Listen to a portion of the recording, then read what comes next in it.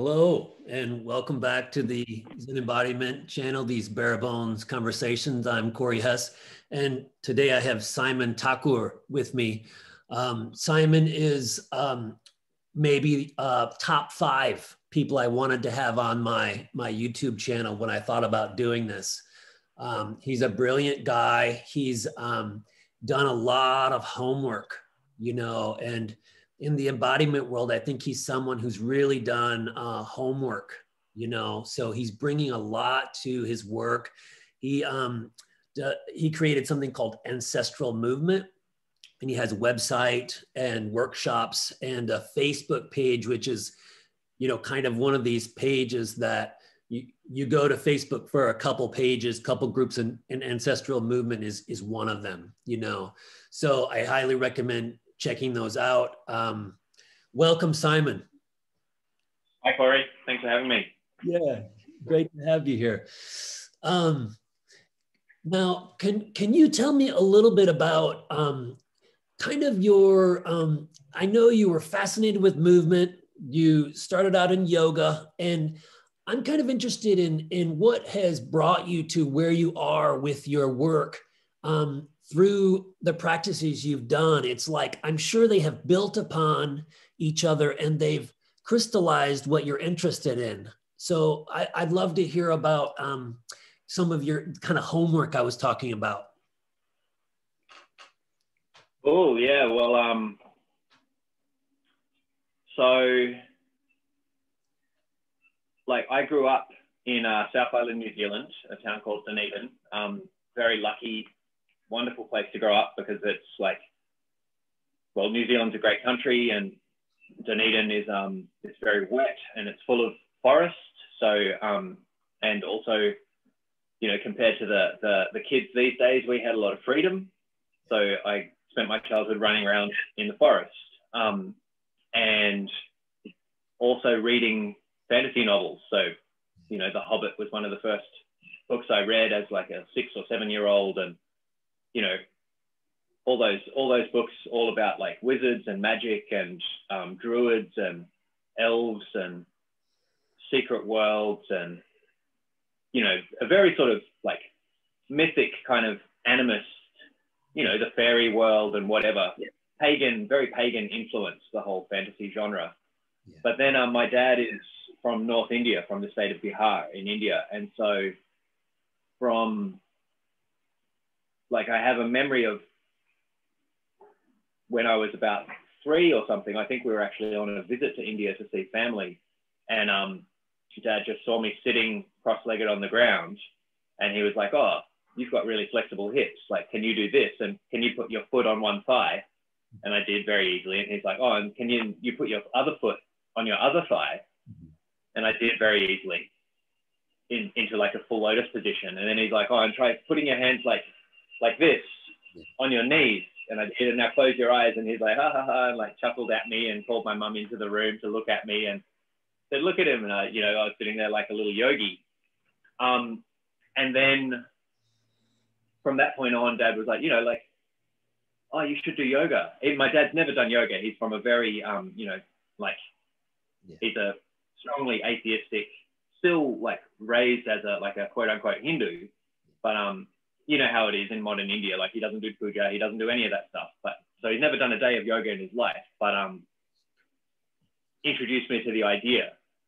And so then from my earliest years, and both of my parents have like quite academic backgrounds and they're massive book readers. So reading books was something that I was into from the age of literally like 6.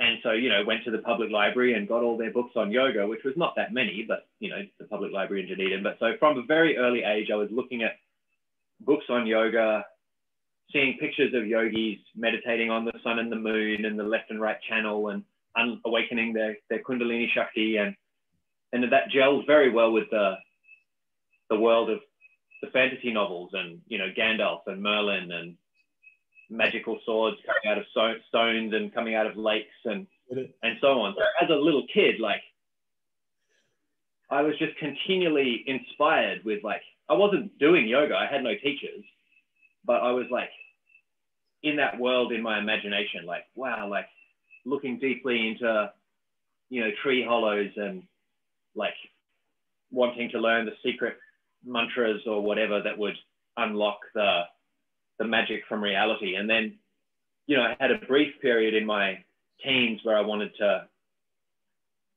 be an engineer or, you know, like something that would make money and like, you know, buy a car, and like had a very brief period where under the influence of the people around me, I, you know, thought, oh, you know, maybe I'll, you know, not tell anyone that I'm really into this magic stuff, and I'll actually just, you know, try and get a job and be successful or whatever. And then when I was 18, I did an exchange year in my last year of school and went and lived in Thailand, in a town called Chumphon in South Thailand. And, you know, I'd been doing martial arts since I was a kid, like judo and playing with a bit of boxing, a bit of jiu-jitsu, and I'd started doing a little bit of capoeira. And then I went and lived in Thailand. And the only things in my mind were like, I could do Muay Thai, like Thai kickboxing, and also learn more about Buddhism, because I'd recently been exposed to the Dhammapada, you know, the however you want to pronounce it, but this classic book of the sayings of the Buddha. Sure.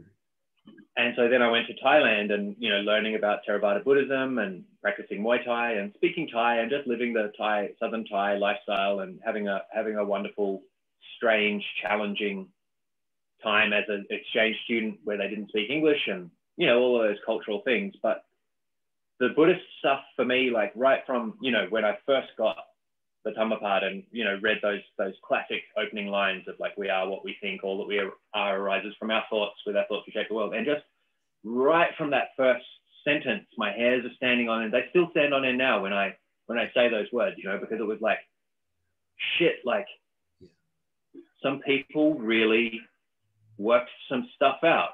You know, I'm sitting there as a 17-year-old reading this stuff and going like, you know, it's all of these, you know, the classic young man thing, all of these questions that I've had my whole life, all of this like wanting to understand like that it's been explored, you know, that it's not just me. It's like generations of humans have grappled with this stuff, and some people have come up with some really resonant, beautiful, applicable answers. And so I just dived really deep into both the Muay Thai and the Buddhist practice while I was in Thailand, and I became a monk in the last like month or 6 weeks or so that I was there, in a little monastery near Chumphon, and then went down to a place called Suan Mok, which you might have heard of. It's one of the centers of the revival of the meditation traditions in the Thai forest tradition, started by a guy called Buddhadasa Bhikkhu, whose books transformed my life. Again, going from the poetic sayings of the Dhammapada into the actual nitty gritty of practice based on mindfulness on the in and out breath. So, you know, man, I was living the dream. I was walking around in a robe in a forest full of snakes and monkeys and birds and fighting chickens. And I was going around with my bowl, like receiving food from the villagers. And like, for the first time in my life, like people weren't chatting with me about mundane stuff. And I love chatting about, you know, I do love talking to people and doing all these things, but as a monk with my eyebrows, you know, in Thailand, they even shave your eyebrows so you look like an alien. Yeah. So now you're not a person anymore. Now you're a monk, and the archetype of the monk in Thailand is still this super, super respected thing. And then they're like, you're a foreign monk and you're a young man, and so you must be like on the path to enlightenment sort of stuff. And I was like, well, yes, I really want to be. And I feel like I am. And like, cool. Now people aren't chatting to me and asking me to, you know, entertain them in all these ways. And I can actually just practice. And I had this like beautiful period of really intensive practice.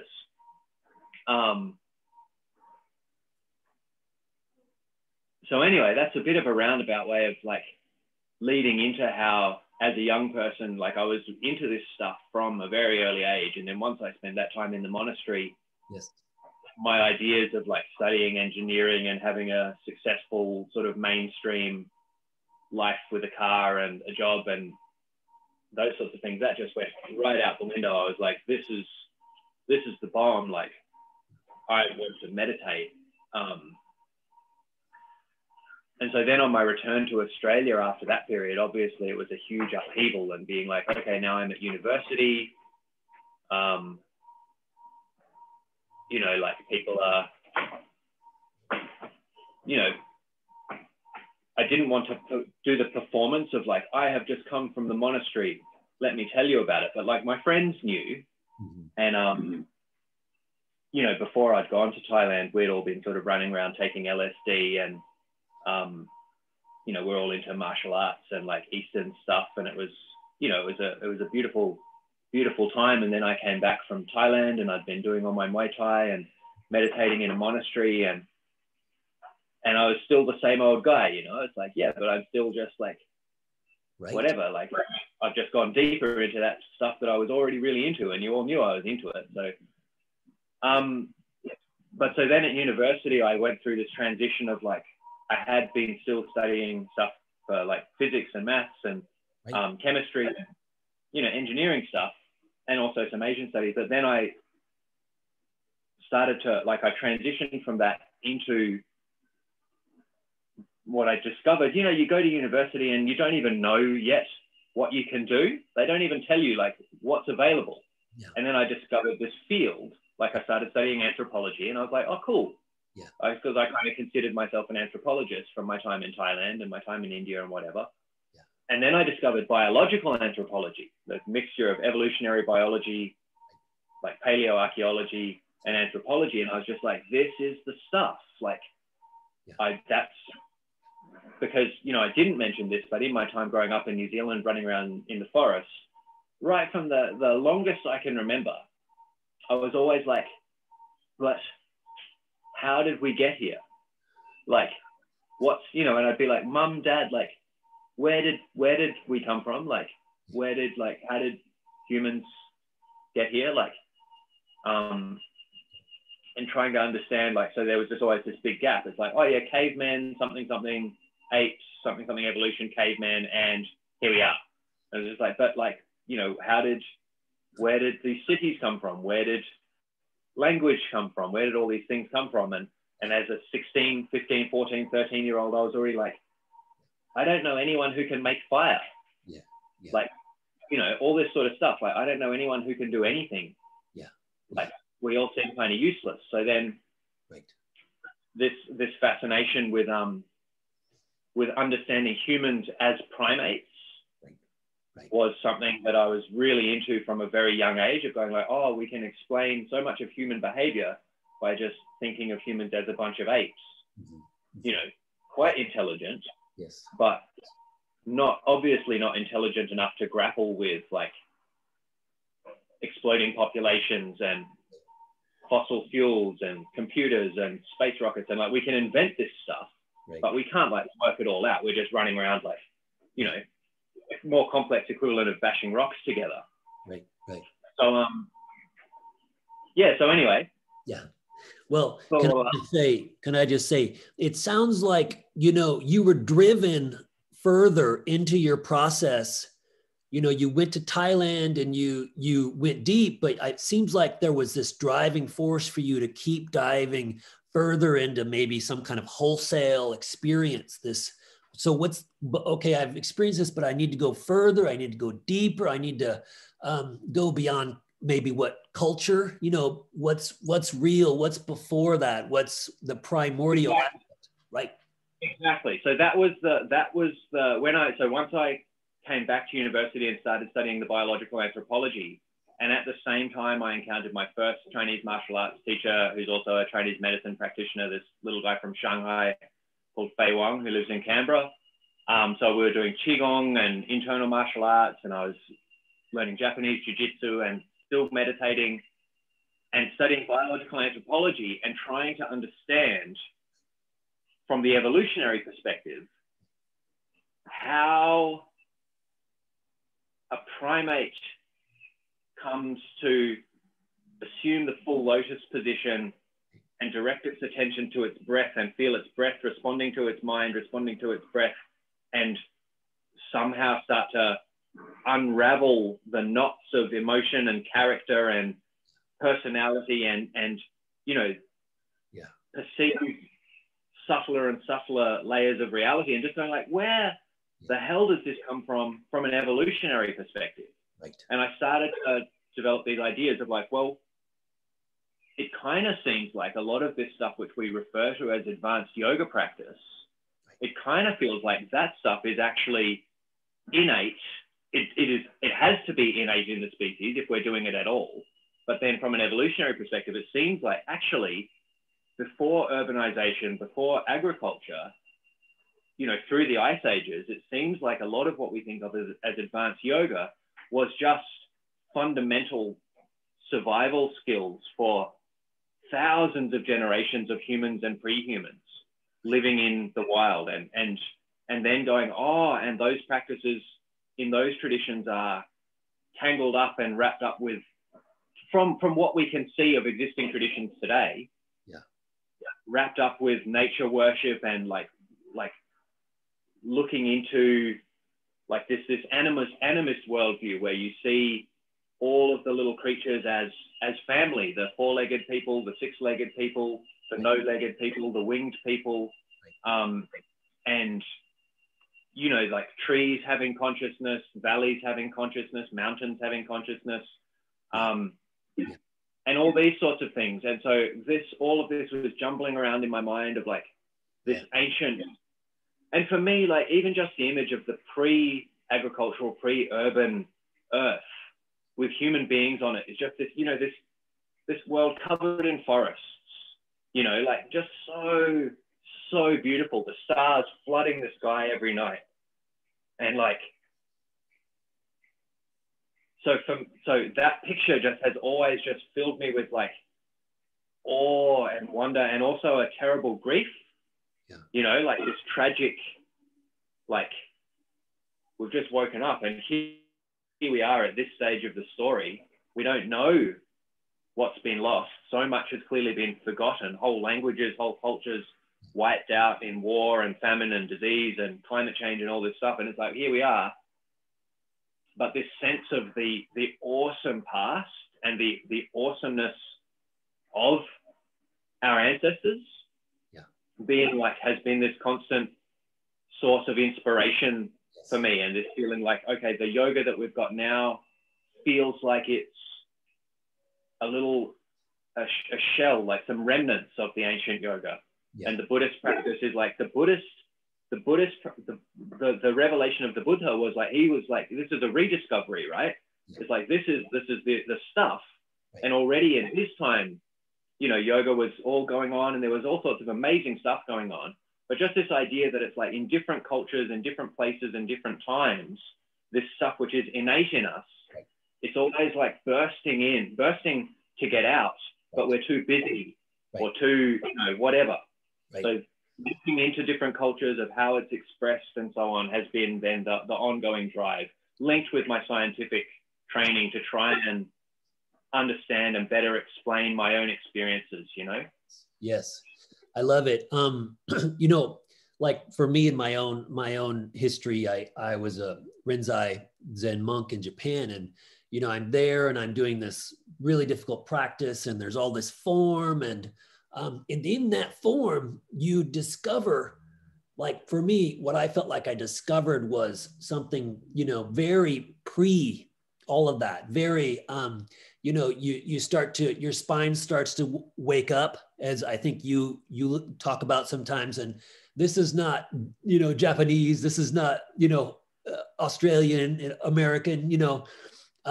So, you know, that we can sort of use the body as a tool to kind of mine back and discover these kind of universal truths through the body. I think it's part of what I really was interested in your work is, you know, you seem to be, what I really love is using the body as this tool to go back and discover these universal real truths that aren't bound by, you know, any kind of culture. Just awesome, you know, please. Yeah, sure. Okay. So that was probably while I was living in Japan, actually. You know, in my early 20s, I left university to go and live in Japan for a bit, and, you know, live out some of my fantasies of learning to be a samurai and a ninja and you know, Zen Shinto warrior, you know, adventurer. I don't know if you know the movie Ninja Scroll, but that was that was a big one for me. I was really into the samurai stuff from when I was a little kid. So I was living in Japan, and I called during this time my own personal philosophy. I called it apism, which was to understand all human behavior using the simple maxim that we're just a bunch of fuckmates going to war with each other and so on. And so I was practicing capoeira as well, and doing lots of Tai Chi and Chinese martial arts and Japanese martial arts. And I found the capoeira, particularly the capoeira Angola, the older, sort of more strongly African influenced style of capoeira, I found that to be, I considered it almost to be an antidote to all of the upright postural work, which I was getting from the yogic, the Buddhist meditation traditions, the Chinese traditions, the Japanese traditions, which were all very, like the Chinese traditions have a lot of like animal stuff and wave movement and learning to use the spine and the whole body in very beautiful, naturalistic ways, strongly influenced by Taoism, but still all of them very much emphasizing this upright spine. Wonderful, wonderful practice, but to then be doing capoeira and be moving around and going upside down and spinning and linking that with the rolling practices from the jiu-jitsu and the Aiki jiu-jitsu, I had my own little separate practice, which I called my monkey body training, which was combining the rolls and cartwheels and the movement on all fours from capoeira with some of the wave movement from the Chinese arts and so on. And I really loved my monkey body training. But then at one point during this time, maybe it was when I was in China, maybe it was when I was in Japan, I can't remember at which point it happened exactly, but the spinal wave stuff,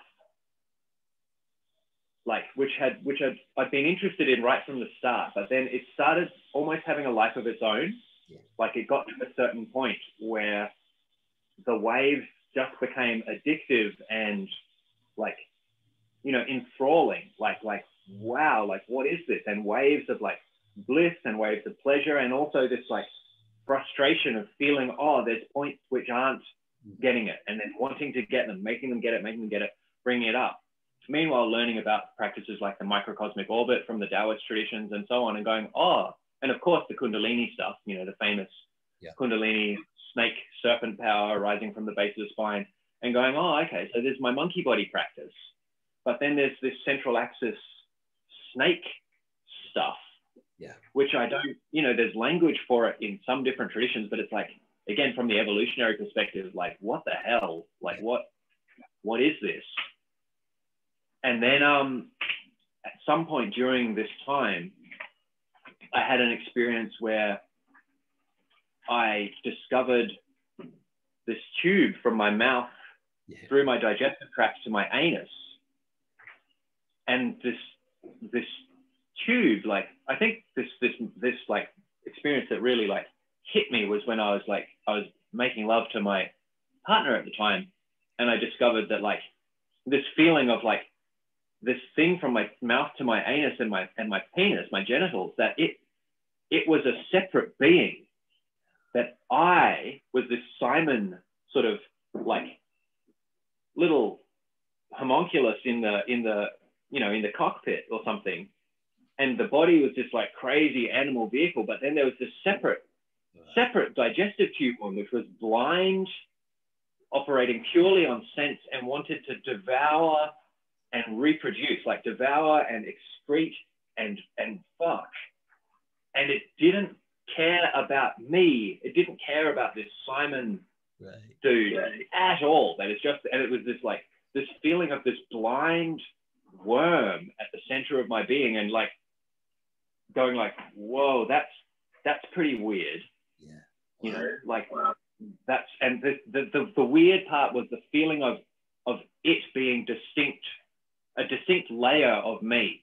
Wow. And completely separate from my human ideas of me.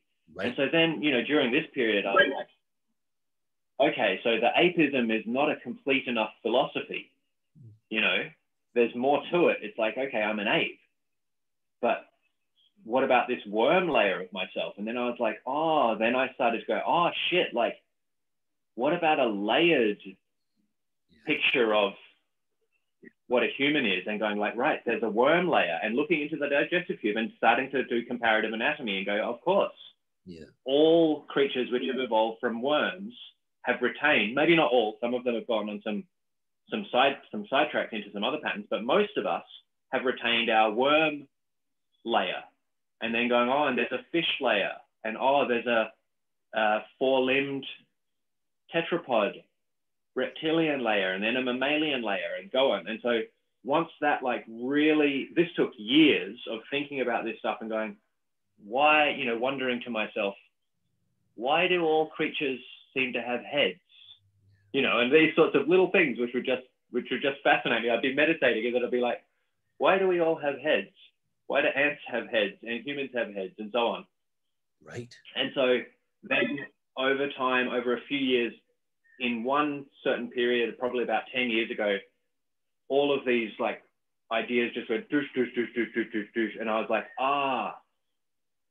ancestral movements are embedded in the anatomy, embedded in the nervous system, and they're continually there. And it's like this sort of pyramid structure, or this layered structure. And then literally the human awareness is like this very, very thin, tiny little bit riding here. And I'm doing it up here because it's like, you know, the evolution of the prefrontal cortex is like this little layer on the top, whose main job is to inhibit and regulate all of that other stuff, to stop it from emerging.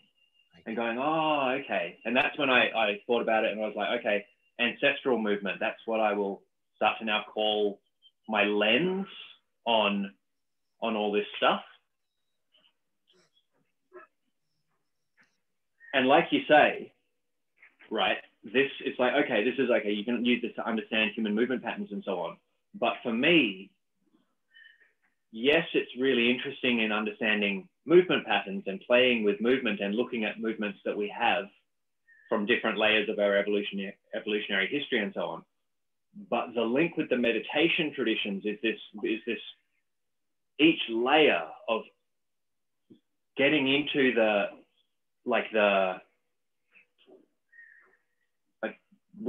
I don't want to go right into it, but you know about the dependent origination, right? This idea that like the way the mind works is certain things stimulate certain other things, and then you respond in a certain way, and then it's like this process of cause and effect, and how stimulus leads to different sorts of responses.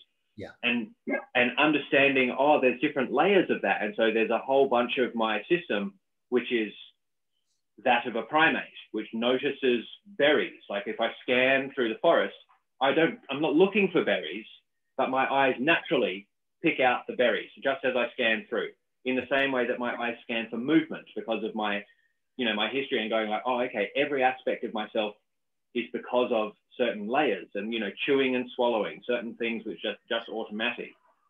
And this process of observing the body, and then of observing the mind, and of acknowledging the things I have in common with all of my primate family, the things I have in common with all of my mammalian family, the things I have in common with all of my family that are still fish, the things I have in common with all of the other worm creatures, and then deeper and deeper and deeper into the body as a pulsing bag of liquid, of tubes of liquid pumping around, which I have in common with my plant cousins.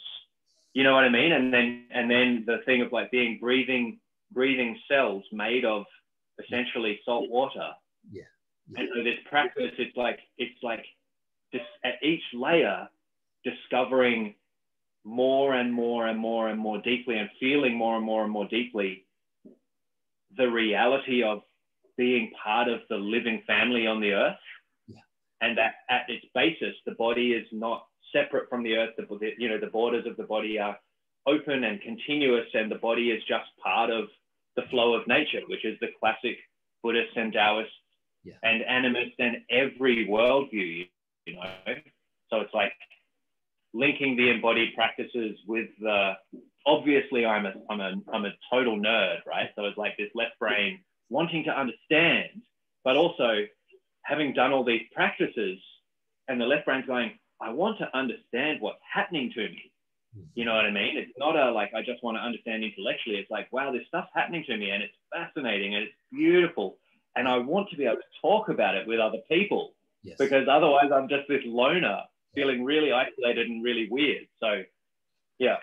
Well, I think that's, I mean, you know, one thing I think about with your work is you can articulate it, and people can't really articulate this stuff. That they just can't, you know. Often it becomes esoteric immediately, or it becomes, you know, goes into, you know, jargon that only a few people can talk about.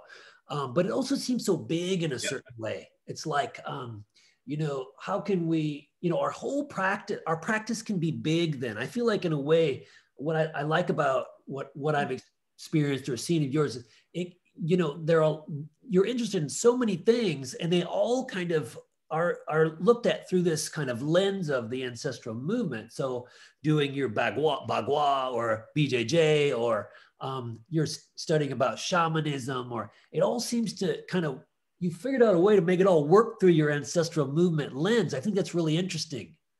You know what I mean? Yeah, yeah, for sure. And that's, you know, I realized at some point that was kind of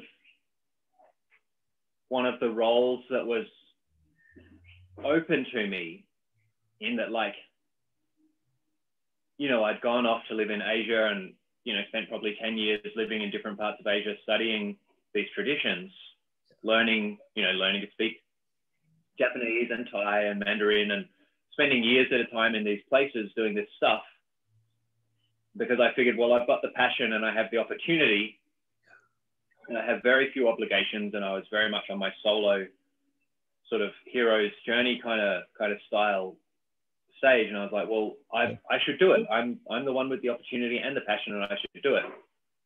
But then once I discovered, and, you know, so once I started really studying the comparative anatomy and then the neuroscience, and once I clicked on some of these ways of explaining things, which I was like, hey, does this make sense to anyone else?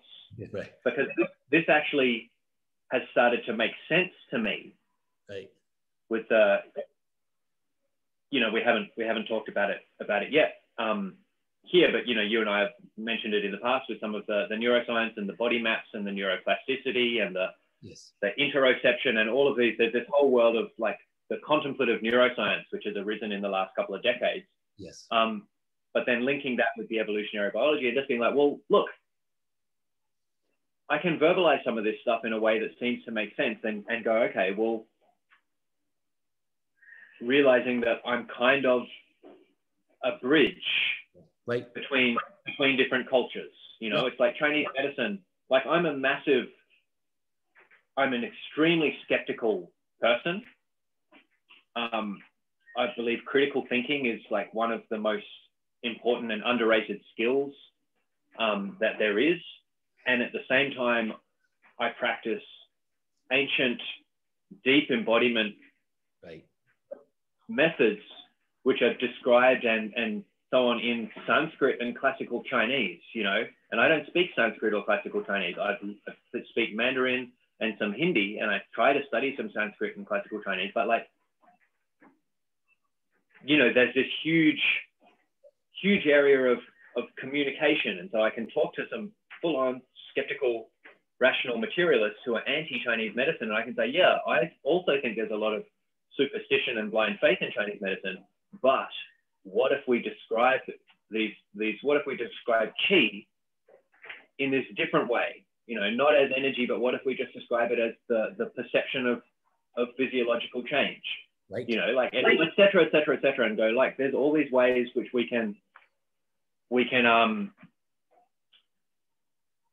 use our language differently to be able to communicate with different groups of people. And I realized that that's one of my jobs, you know, it's one of my gifts, if you like, to pick up other languages and then learn to communicate with people. You know, and also, Simon, you know, so much of spirituality and whatnot, of course it becomes disembodied, but also it becomes often it's very narrow. It specializes. It feels like, well, I've got to give this up if I'm going to do this, you know, or whatever. Or, you know, for me, you know, shave my head for, you know, whatever to really dive into this. And I think again, it's like, you know, like you said, this bridge, this idea that you can, you know, be learning to make a fire and doing movement practices and this and that. And they're all a part of this practice of, I think that's really interesting and helpful for people to think about, you know what I'm saying? Totally, man. And so that's, you know, it's like on the one hand, so for a while I was teaching yoga, right? Before I came out with Ancestral Movement and told people, here's the shit I'm really into. Yeah. I was teaching yoga, I was teaching Chinese medicine. Well, I wasn't teaching Chinese medicine. I was teaching some Qigong, some Chinese internal practices. I was studying physical therapy. Yeah. And, you know, working as a body worker. And so I had this, like, I was using the neuroscience and the so on to describe yoga in a way which was really effective and really, you know, really, really valuable to do the meditation stuff. But then when I came out with the Ancestral Movement thing, that has allowed me to use all of these different practices to fulfill, like, I have an agenda now, you know, it's like, and my agenda is like to try to share with other people the most meaningful stuff in my life, which is just removing some of the layers of muck from our eyes, the layers of cultural conditioning, which stop us from just being here and paying attention.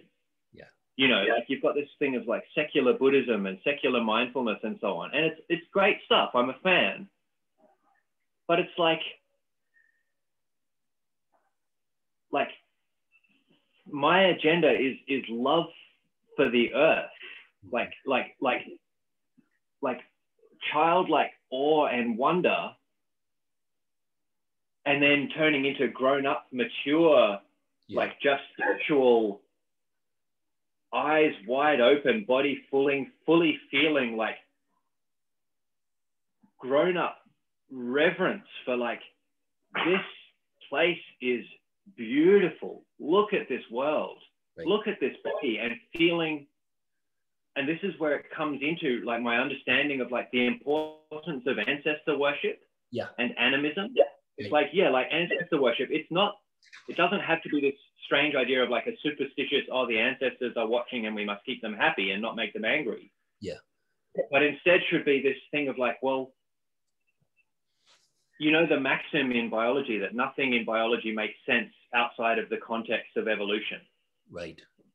Same as dependent origination. Everything happening in this moment is entirely 100% dependent in every way on everything that's happened right up until this moment. And so then the ancestor worship becomes this thing of like experiencing the self, the body, the entire world with this ancestral lens where you see and feel the eternal past always leading into this moment. And you feel like thousands of generations of humans and pre-humans and pre-humans and all the way back to the ancient ocean and all the way back to the original source of all things, if such a thing ever existed. All emerging out, and then here we are, and all of our families, you know, some of us became trees, some of us became worms, some of us became eagles, some of us became jellyfish, and raw, here we are. Most of us are still bacteria. and you feel it all, and it's like we're part of the family, and it's incredible, and it's beautiful, and it's ecological. It's all working together, and this, you know, this sense of the shifting balance of nature, and so on and so on and so on. And so that's become my agenda, where it's like, yes, we can practice ancestral skills like learning to make a fire. We can practice traditional dance from all over the world. We can practice the deep embodiment yogic methods of paying attention and so on. We can practice like animal tracking or anything. Literally, we can even practice like modern breakdancing or whatever. If we can shift our awareness and start to see everything we do as being based on, you know, experiencing the past, the eternal past in every moment of the present. Right. That's sort of the shift in perception, which is the main, you know, at my workshops, I say, we're going to practice a bunch of movements and things, but my main agenda is to ideally permanently change your perception of the body and the world through this work. Yeah. Love it. Love it. Yeah. Love it. Yeah. I mean, yeah, I completely understand. I love it. So that was my next question. So, you know, I got a lot of Buddhist people looking at this. This helps society. This helps save all beings because can you just say that again, you know, real quick, you know, that this practice will help save all beings because we will feel through our bodies cellularly that we're connected to everything, right? Yeah, but I do think, because, you know, in a lot of Buddhist practice and a lot of yogic practice, and I held this idea for many years, there's this idea of like just direct experience is everything. Yeah. And I do believe that that's true once direct experience gets taken to like a really seriously high level of practice. Yeah. Which most of us will not attain. Right. So I really believe that the parallel streams of direct experience and contemplation. Mm-hmm.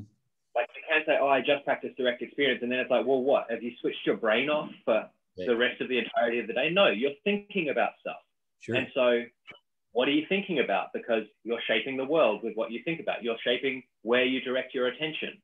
You know, where we direct our attention is culturally conditioned. Yeah. What topics you think about is culturally conditioned.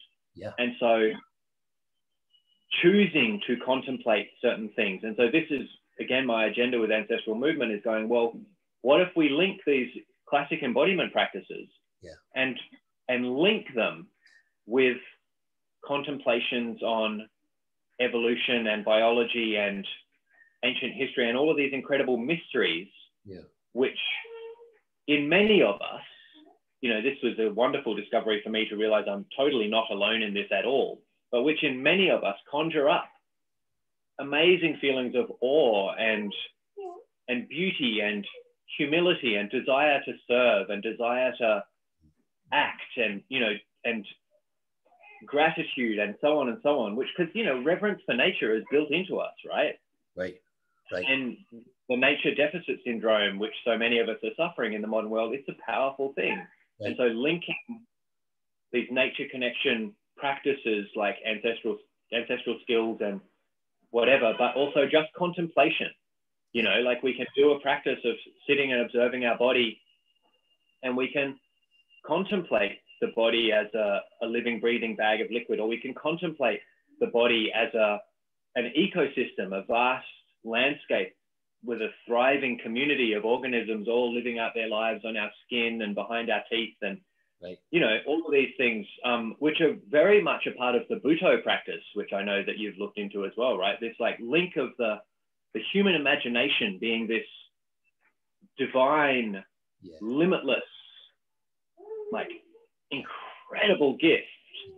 And so going, well, we can do our practice, we can do our direct experience practice, but what if we link it with a trained imagination where we're really like, whoa, exploding our imagination and noticing, because this is the thing, if you just practice imagination, it's cool. But if you practice deep embodiment Yeah. and you can feel your physiology responding to your imagination, then things get really, really, really interesting. Yeah. And so that's part of, you know, and so I'm like, well, you could imagine whatever you want and you can go for it. But for me, it's like imagining ecological connections and switching on my inner eye as being like able to perceive the microscopic realm of all of the little bugs and worms crawling all over everything, eating each other, and shifting like my imagination to experience this moment with a time lapse of like 100,000 years or 1,000,000 years or 1 billion years of Earth evolving up until this moment, and here I am sitting. These sorts of things, you know. It can be overdone. The contemplative, imaginative aspect, I think, can be overdone. The direct experience and direct observation is, I still believe, the fundamental practice. But I really believe in this linking of the two. Love it, love it, love it. I'm thinking about my favorite Kazuo Ono, and him basically believing that all of his movement, and this is mostly people he's thinking about, but just basically that our whole body is our ancestors expressing themselves through us, through his dances, his ancestors. And I think, you know, for you, it's take it a step further. This is, you know, the primary forces of the universe expressing through us. I love it. I love it. Love it. What can you tell me? What would be like an ideal kind of? I mean, of course there'd be several, but a workshop that you would, just your dream workshop that you would be hosting. What would that be like? Well, one of the sorry, what was that? Might be what you're doing. Well, yeah, I was just going to say. So we the past 6 or 7 years, we've been, maybe it's 7, 8 years now, I'm not sure. We've been running these retreats in the forest down on the south coast of New South Wales, which at first they were just like a little movement camp, and we'd do movement stuff and meditation stuff. And then we started getting in guest teachers every time, and we got in one of the early ones, we got in my good friend and mentor, Jake Kassar, who's a like survival skills and bush tucker, you know, self-taught genius from the Central Coast, New South Wales. We got him in to teach us bush tucker and survival skills. And then I started, you know, openly teaching more of the ancestral movement principles and ideas, and weaving in these ecological meditations with our Qigong practice. And,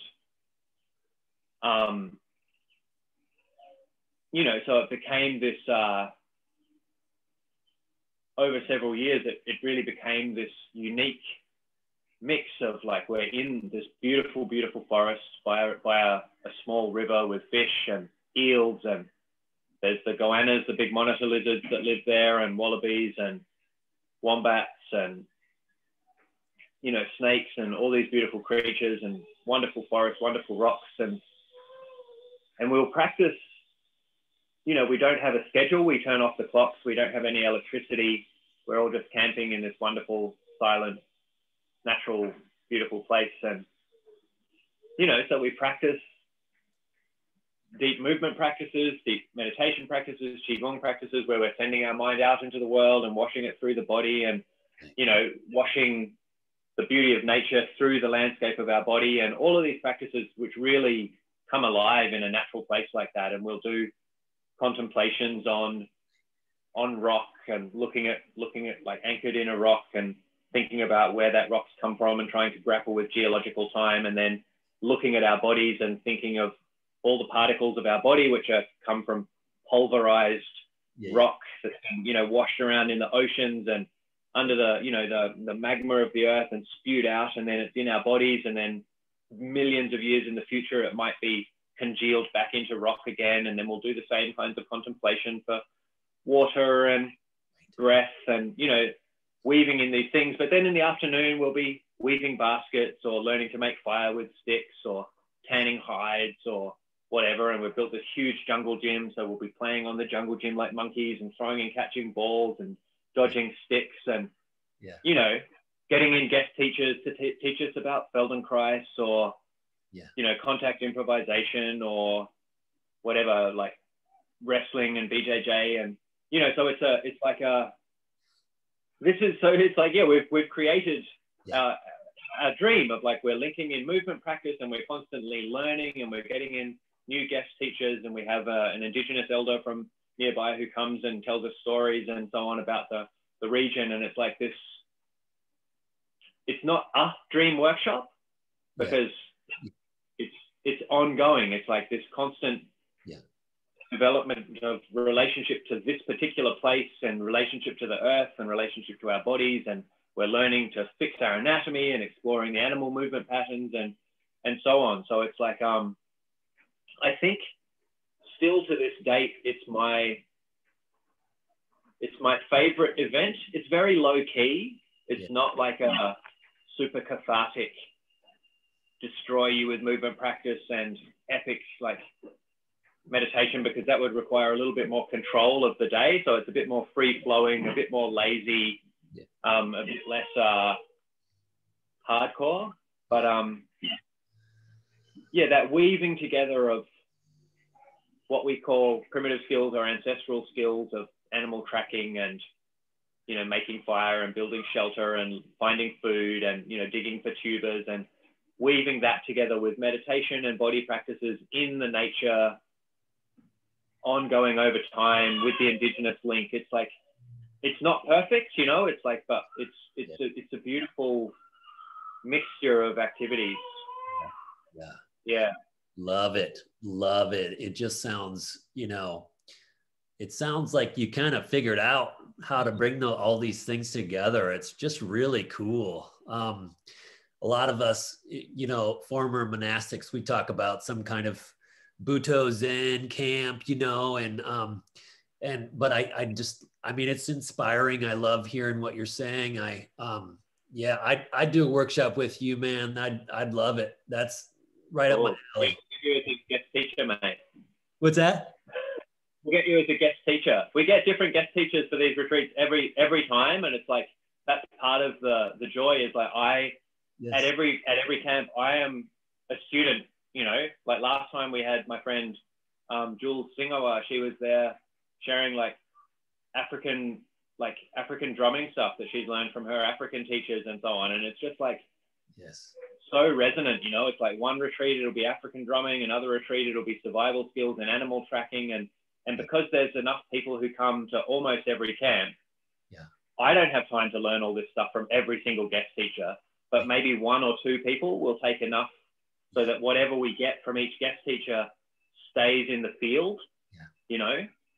So man, you've got a standing invite to come. That'd be awesome. Oh, good. I love it.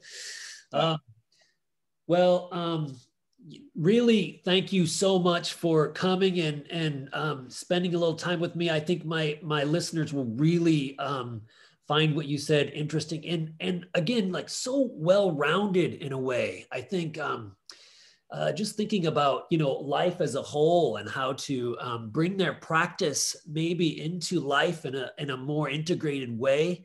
I think a lot of people are searching for that. So I think that's really interesting about our chat today. Yeah, thanks, man. Yeah, I hope it's helpful. It's funny with like these big topics, it's always sort of, I'll just go like blah blah blah blah blah, and then I'm not sure what I've said. No. But like, yeah, hopefully, you know, I'm always hopeful that with the people I work with, like I work with this big mix of people, I'm always hopeful that like the dancers and the meditators will maybe think about taking up a little bit of strength training and maybe investigating wrestling, maybe do a bit of wrestling. And then like the people who are wrestlers or athletes or therapists, like physios or whatever, maybe they'll go like, oh, I should start to explore a bit more dance or ancestral skills, or, you know, so trying to bring these different subcultures and like help people, because I find like, it's like meditation, it's wonderful and it's awesome, but it's like, maybe you need a bit more like tree climbing and wrestling. You know what I mean? Like, and so on, like a bit more of a lot of people need a bit more grunty. A lot of spiritual people need a bit more grunty, sweaty training. And a lot of grunty, sweaty people are looking for some meditation practice, which is Yes. still accessible and not like, oh, I have to become a Buddhist and shave my head. Like, Yeah. you know, so hopefully I can get at least a little bit of that across. Yeah. Yeah, totally. I mean, I always think about that. Like, you're so soft from your Tai Chi, but you couldn't throw a spear. You know what I mean? Like, right. You know, I can't throw a spear because I'm too soft.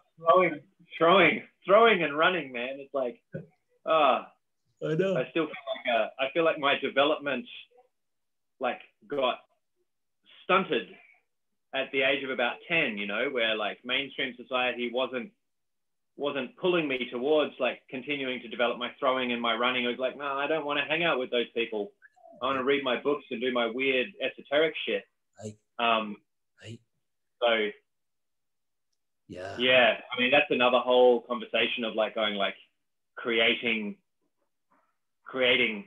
subcultures which allow us to actually continue our development as it should have progressed as children, you know, like, because we're supposed to develop into well-rounded human beings who can track all the animals, who know all the plants, who can listen and calm down their nervous system or activate it when we need to, you know what I mean? It's like, and look after each other and read each other's nonverbal signals. And, you know, we're supposed to be these supreme communicators who are fully attuned with nature. Yes. But culturally, we've been taught to pay attention to all these other things, which are, you know, maybe pulling us away from being in love with the earth, obviously. Yeah. Right. Yeah, totally. Yeah, beautiful. Really informative. Please, everyone, please check out Simon's website, which I think are you like redoing it right now? Yeah, I am. And my web developer actually has just had a bout of COVID. Oh no! Yeah, she's been out of action for a month, and my website's currently on hold. It should be back up and good to be like in January. Yeah. Okay. But but people can join the Facebook group and, you know, find me on Facebook, and, you know, you can find my email and get in touch, and that'd be cool. Yeah. Okay, cool. Yeah. So anyway, thank you so much, Simon. Thanks for taking the time away from your family, and really appreciate it. Yeah, man. Nice to see you. Yeah. See you. Yeah. Cool. All right. More again sometime, maybe. Okay. Yeah, definitely. Let's do it. Okay. Yeah. Okay. Awesome. Thanks. Thank you. Okay. Bye-bye.